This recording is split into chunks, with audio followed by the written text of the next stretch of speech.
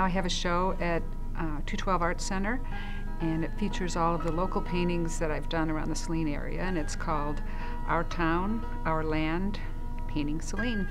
Over the last 25 years, we moved to Saline in 1991. I have been going out and painting the landscape around Saline.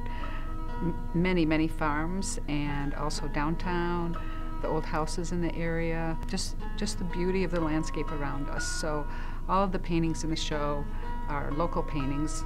Almost every single one is from Saline. There's a few that inch a little bit toward Ann Arbor. But a lot of plein air painting, because plein air is my true love. Plein air is when you paint outside. It's a French term that means in the full air. So I actually go out with my easel, whether I'm painting in pastel, watercolor, or oil, and paint exactly what's in front of me. I had originally wanted to be an artist. I went to U of M art school, majored in painting, and fully expected that I was going to have a career in painting, to the very last semester when I realized I'd be starving artist if I did that. So I moved into graphics for the last semester, and then a 30-year career in advertising. I fully thought that I was going to work in advertising during the day and paint at night, but 50, 60-hour weeks. I really didn't paint at all for 20 years. So my mentor, a wonderful woman named Mary Beth Cousy, was a pastel artist, but she brought me along the pastel path and really helped me grow and understand that even if I wasn't starting at 20, I was more like starting at 45, 50, I could advance and do well in the career that I really always wanted to have. And I painted off and on in my studio, but I didn't like to paint from photos. It didn't ring true to me, and I learned more and more about groups of painters that were going out and painting the landscape or the countryside, and heard about how they could really capture the essence of a scene much better by being on site, and that really attracted me.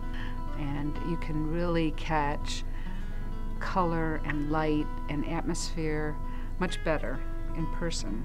So I started that, and I've really kind of become addicted to it.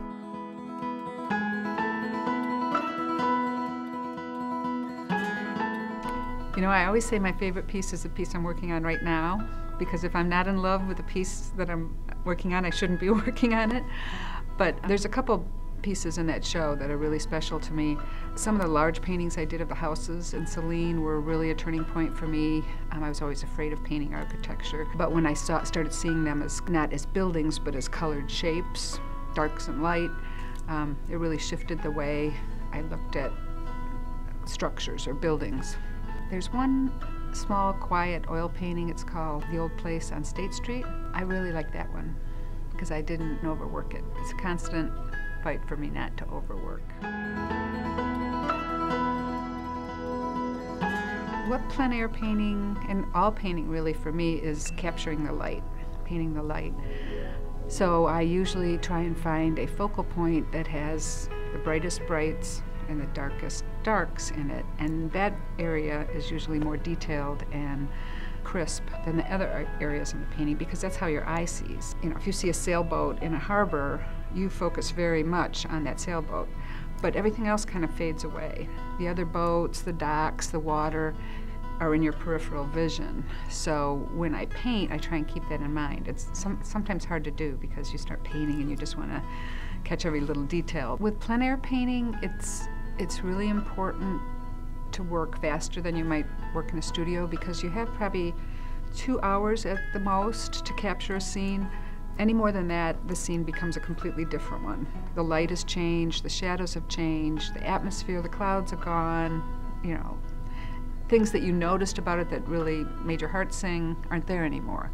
So I usually paint an oil painting, a 9 by 12 or 12 by 12 in an hour and a half or 2 hours. When I first started, it was daunting and frustrating and scary, because I just felt like I didn't have the tools yet to be able to reproduce what I saw in my mind or what I actually saw in front of me. Now I feel much more comfortable with it, because usually I start with a small sketch that grounds me and reminds me exactly what is the part of the scene that I want to highlight. And I feel that I can, either with brushes or pastels, use my tools better and actually visualize and then create what's in my mind or what I'm seeing. So it's not as scary, but you know, it's an adrenaline thing. It's kind of, you know, a rush to get out there and go, oh my God, that's a scene, that's what I want to capture, go. It's kind of a thrilling proposition to me. 212 is great. They've been wonderful for years to me. They've always asked me to have a show, and this show seemed like it was the right place for 212 because it's all about Saline. It's 25 years of painting in Saline, and it really doesn't belong anywhere else but here. That was the funnest part of the show for me. I've been in quite a few exhibits and a couple of my own solo shows, but with this show, people were walking up to paintings and looking at them very closely and then going, oh, that's down the street from me, or I know who lives there, or, you know, we drive by that every day on the way to work. So it had a special kind of connection that you don't always have. I've had a big show of Italian paintings, and everybody loves Italy, but they didn't know Italy, the scenes I was painting, the same way I knew them. At this show, everybody had a connection, a local connection to the show. So it was, the actual artist reception was wonderful. I'm busy, keeps me crazy busy. People always say, oh, you're so lucky to retire. I'm like, I'm not retired, I just moved to another career, and I'm still working 50, 60 hours a week, but I love it. It's like the joy of my life.